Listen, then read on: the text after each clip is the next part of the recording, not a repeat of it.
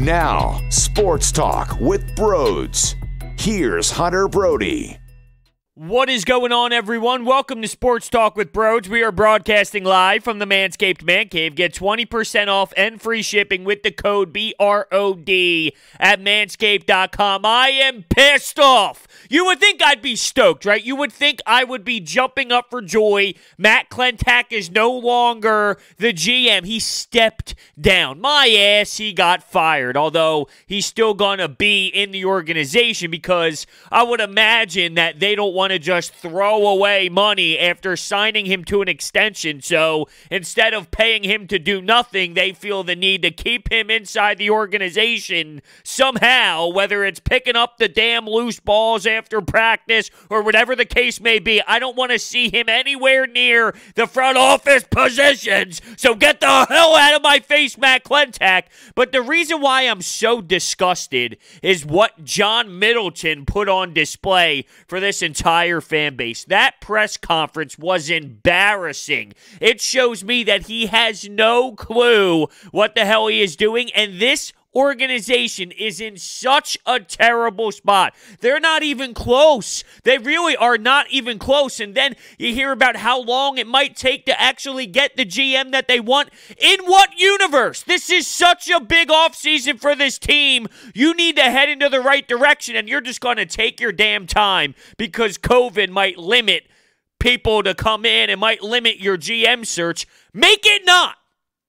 It's that simple. You have the power to make sure that it doesn't affect your GM search, so do that. Do that. Go out there and actually make it happen. Andy MacPhail, he's got 1 year left. He's going to help me. That's what John Middleton says. Andy MacPhail is going to help him with the new GM search. Really? The same guy that helped pick Matt Klentak, who's a bum, who sucked at his job, who set this franchise back how many years? This is awful. I mean, it really is. Hearing John Middleton speak just made my feelings towards this team, my optimism towards this team just plummet because they are in such a disgraceful position as a franchise. You know, John Middleton tried selling to us that Andy MacPhail is a World Series champion and he's such a genius, Hall of Fame. You know when he was successful? I wasn't even born yet! It's incredible. Don't try and backtrack on some of the things that you've said in the past. I mean, here John Middleton is lying to all of us. The media was calling him out. You know, John Middleton, you said this. Why did you say this and then went into another direction? Or, you know, you mentioned that the offseason the Phillies had last year, no one's had anything like it. He goes, I didn't say that. Well, yes, you did, you liar! Yes, you did! It's all over the place. There's so many things that irritate me and make my blood boil when it comes to that horrendous press conference as a whole. It's honestly so ridiculous. John Middleton is a fraud. He really is. He's a fraud. And now we're all realizing here in Philadelphia how many issues there are when it comes to these franchises and the ownership group. Joshua Harris, David Blitzer, sucks! John Middleton, sucks! Jeffrey Lurie, look, there's some rumors flying around that he was the reason why J.J. Arcega-Whiteside was here, that he puts his fingerprints onto things. Sucks! Then he got the Flyers putting together a nice piece right now. So I won't go to the extreme and start screaming at them yet. But it's clear things need to change. All right? So John Middleton mentioned, by the way, let's go to who's going to be the interim GM.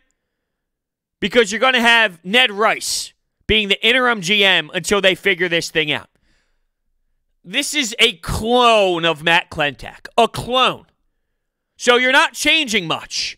You're honestly having the same philosophy as of right now when Rice is in play. And the fact that you don't know how long it's going to take to get your GM, that's a problem. That's an issue. How does he not see that you need to be quicker on your feet to go out and get a guy? Now, if I'm John Middleton, it's pretty simple, right? This isn't rocket science. Look at how much money that you're giving Klentak, or how much you gave Klentak to spend. A lot of money, a gross amount of money, and he came up with slop as a team, as a bullpen. Look at that price tag that you paid. Call Tampa Bay. It's that simple. Tampa has no money to work with, yet here they are. They are very unique when it comes to building their roster. They have no money to spend, yet they are at the top of the AL East, beating out the damn Yankees. Pick up the phone! Pick up the phone, John. Pick up the phone. Call Tampa Bay. Like, this isn't rocket science. Go ahead and pick somebody in that organization. Call the Oakland A's. They have zero money, yet they're honestly in it all the time. They're engaged with the payroll that doesn't even sniff the Phillies payroll. I feel bad for Bryce Harper. I really do. He's in a horrendous situation. He got sucked in. He got sucked in and apparently didn't realize how much of a joke this franchise is. Middleton talking about how long it's been since they've, developed prospects. He said that's been a problem for 100 years. No shit! No shit it's been! You set this franchise back, John Middleton, for allowing Klentak to do whatever he did. Talking about these first-round draft picks that you missed on. Well, why is that, John? Because you put someone in position who wasn't good at his job. So doesn't that come back on you? Isn't that your problem? You just allowed him to keep going and keep going year after year after year. This was a 5-year window of disgraceful drafting. Alec Bohm, all right, Alec Bohm's a nice player. One doesn't count. One isn't enough. One is not even close to being enough. This system is embarrassing, and you can't call guys up because there's nobody there. I don't even like Spencer Howard at this point. I tried to be optimistic, but he hasn't shown me a damn thing. He probably stinks like the rest of them. You think it's been an issue? Well, then change things. John Middleton, change things. You talk about pitchers coming out of this organization. Cole Hamels, Aaron Nola, Carrasco, Happ. I mean, it's barely been any. It's such a huge window. Change the philosophy. Where are the scouts? The scouts. Fire them to the sun. Get new scouts in here. Find a new way to utilize your analytics because they're not working. I'm not anti-analytics. I'm anti the Phillies analytics because with the big analytical team that they have, it's been bad. It's been so bad. So you need to clean out everything from top to bottom when it comes to prospects, when it comes to the minor leagues. And do you know how long it takes to rebuild that? Let's say 5 years. Oh, okay. Bryce Harper's how old? The way I like to kind of tie this together is, here's an example, I should say. It's a little different, but it's similar. Bear with me. Saquon Barkley. The Giants drafted Saquon Barkley with that second pick, and then they went later on to take their quarterback. So you take your running back, and by the time your quarterback is developed into what you want him to be, Saquon Barkley's time is done. Because in the NFL, running backs, they don't last very long. Like I said, a little different from the Bryce Harper situation, but a similar philosophy. By the time you draft your quarterback, you make him what you want him to be, and then he has turned into that guy, the running back is over. He's done with. Saquon isn't going to be the same player that you drafted him the year that you drafted him and the couple years after. Well, you got Bryce Harper. You signed him to the big deal. And now you got to redo everything. You got to wipe this thing clean. You have to start over. By the time you get the prospect pool the way you want it to be, Bryce Harper's mid-30s. You wasted the prime of Bryce Harper. He's got to be kicking himself because this is embarrassing. Embarrassing. This Phillies organization is a nightmare. They are in a horrendous spot. They're in an awful spot. Things are headed in the wrong direction. We thought that there would be some spark with this club after Bryce Harper, right? We got so excited. Joe Girardi. John Middleton is a fraud. He's a fraud. It pisses me off. What doesn't piss me off is BetQL, because BetQL wins me money. So what I do is I go on the BetQL app and I look at all the analytics. I look at the analysis for each game, the trends, where the sharp money is headed, which is where the professionals are betting. And I just suck their information in. I put it in my little DraftKings Sportsbook app, boom, and I pick all the winners. Every single week, I'm cashing out left and right. If you use promo code BRODES20 at BetQL.com, you get 20% off of your first purchase. It's a no-brainer. So you buy BetQL, you purchase that for your first payment, you get 20% off, and the amount of money you make, the return in investment, it's ridiculous. It's a no-brainer. Also, we're implementing an NFL Weekly Pick'em pool presented by BetQL. We are giving away weekly prizes. On top of that, a grand prize, courtesy of Rosnov Jewelers, a championship bracelet. All the information is down below. Go sign up now. Oh, where do we go from here? Let's talk about the JT Realmuto situation, why don't we? So here's John Middleton talking about JT Realmuto, and he's saying, oh, how about the governor? What are the governor and mayor saying about when it comes to, having people in the stands and our financial stuff? Oh, okay. I mean, what a ridiculous statement. He threw Klentak under the bus. When he was talking about the baseball people, he trusted the baseball people to get the job done on JT Realmuto after making the Sixto Sanchez trade. Well, let me throw something back at you, John. If you realize your baseball people aren't getting the job done, when do you step in to make sure you get the job done? It's not that hard to think about overriding people. Pretty damn recently, over the last year or so, you talked about how you like to be involved. You're not just a plant sitting in the corner, right? Bryce Harper, big signing. With Joe Girardi, you overstepped Klentak, you got rid of Gabe Kapler. Excellent move, in my opinion, right? You have your fingerprints in here, yet when it comes to JT, you're just sitting on your ass and you're sitting on your hands. Now, why is that? It's because you're a fraud who doesn't want to spend any more money, and you're trying to blame it on other people. You're talking big about, oh, I would have never done it if I didn't get to extend him. Well, then extend him. Extend him. You had the ability to extend him. You didn't. You knew that your baseball guys weren't going to do it. So when you realize that, it's pretty easy. I'm going to do it. I'm going to step in. Zach Wheeler, another guy that you helped sign and gave a big payday to. Yet here's a situation in JT.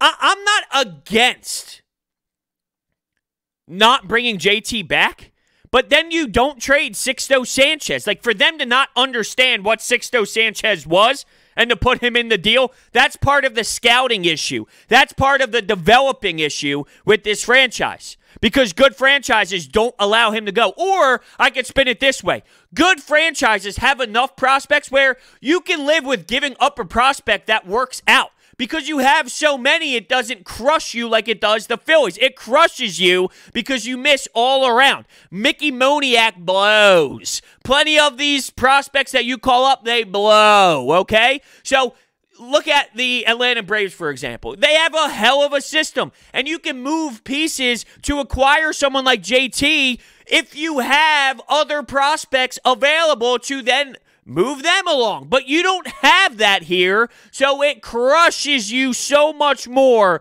than other organizations in Major League Baseball. Do you see? Do you see how that could be a problem? So with JT, I think that there are so many holes that you signing JT, and because of the luxury tax, you're going to have a billion other issues because you're bringing JT back. So as long as, if they do let him walk, which at this point he's hitting free agency, you're not going to get him. You're not getting JT Realmuto. It's just not happening, so get it out of your head. There's no way this organization, after what we have heard, is going to actually pay this man the money that he wants. So with that being said, he's hitting free agency for a market. You know they had to fight about money earlier. It's just not going to happen. So fill the holes properly with the money you're not spending on JT, and then I will feel different about it. But allowing Sixto Sanchez to go, having to deal with him, he just pitched in a playoff game and helped them get to the NLDS, the Miami Marlins, that is, which is a joke. But they're playing fun baseball right now. They're actually fun to watch because they're that underdog story. Good for them, and I'm rooting for Sixto. I know that there are some people out there who can't stand him. Oh, I could stand him all right. My mouth drops and I start drooling watching the kid pitch because he's a stud. A stud! It would have been Sixto Sanchez, Aaron Nola, Zach Wheeler as the three. I really believe that Sixto Sanchez is going to be better than Aaron Nola. And that would have been your three, and that would have been lethal. But no. The 2 years of control crap that Klentak sold us, tried to sell us at least, fireable offense. See, that move almost told me that their plan, or they thought that this team was closer than it was. Because if they were like, okay, let's make that move, 2 years of control, you made that move thinking the 2 years of control was what was going to put this team over the edge to go win a championship? Far off. 500 team. They stink.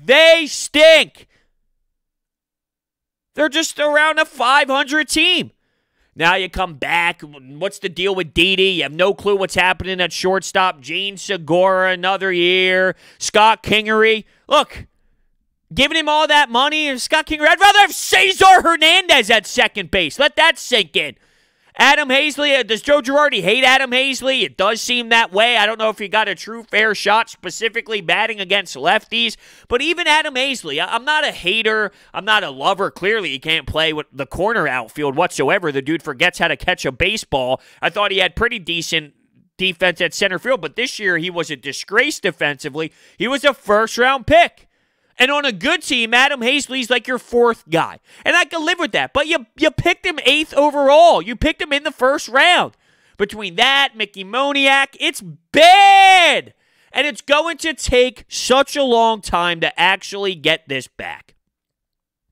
This was clearly a news dump, by the way. Saturday, mid-afternoon. You know what their philosophy was? Well, the Eagles play Sunday night. Monday, the Eagles are going to be the hot topic. That's what everyone's going to be talking about. Everyone will forget about us by then.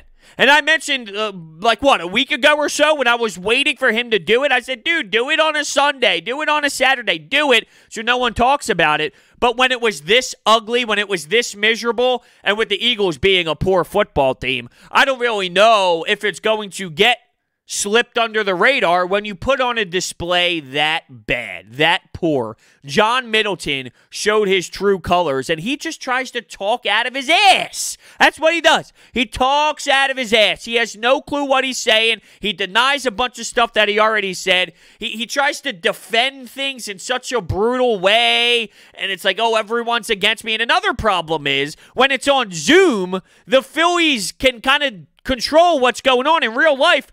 A reporter can follow up a question. Oh, hold on, and kind of bump in and ask another question. On Zoom, the Phillies people can mute who they want, and they can kind of put who they want up next, and they control the order of questions, and it kind of helps out the Phillies during this moment. Another thing that's crazy is, John Middleton knew some of these questions were coming.